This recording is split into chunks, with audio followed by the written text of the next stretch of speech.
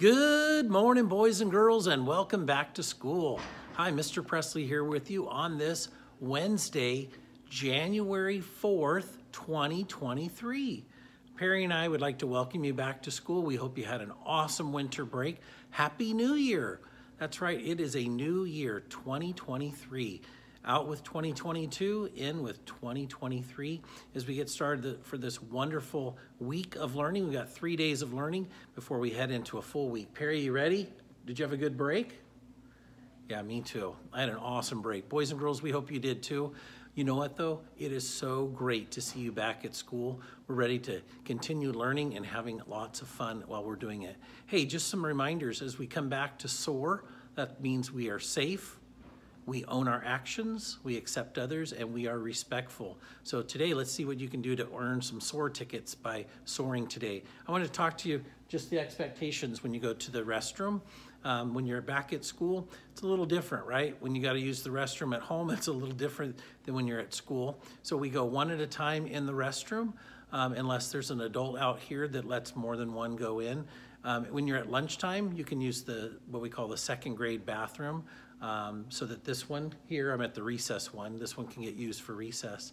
And just a reminder, when you are using the restrooms at our school, the expectation is about safety. You can look, we even put a SOAR expectation poster in there. So safety is about, let's see, reporting any problems that you find in the restroom to an adult. Also safety has to do with having permission to go. When you're outside at recess, you ask, hey, I want to go use the bathroom, and then the recess teachers say, okay, and that just helps us keep track of students using the restroom. If somebody's in there, you say, hey, is anyone in there?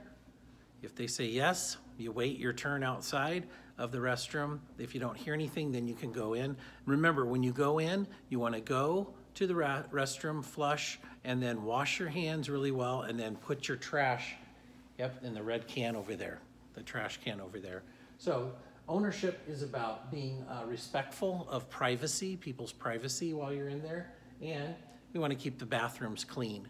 So please, if you make a mess in a bathroom, we want you to clean that up. There's paper towels in there.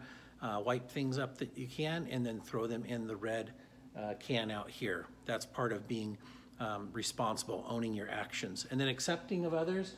Remember, accepting is about wanting to make sure that we include others. We want to make sure if we're in the bathroom, we're not playing around.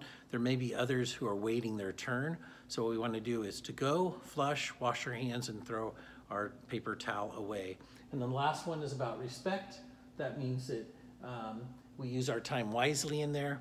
And then also wait your turn. Wait your turn is very important. So again, those are just the expectations we have in the restrooms. Just a reminder, we've been gone for a couple weeks, so just a reminder about that. Think about what you should be doing in our hallways, our expectations on the playground, about walking on the blacktop, expectations in the cafeteria, in the gym area when we're eating lunch, and your classroom will go over your classroom norms with you.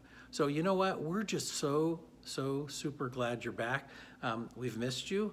We hope you had a great 2 weeks off for winter break vacation time, but it's time to get back to work. Let's get back to school. You know, the new year's here. Let's set some goals.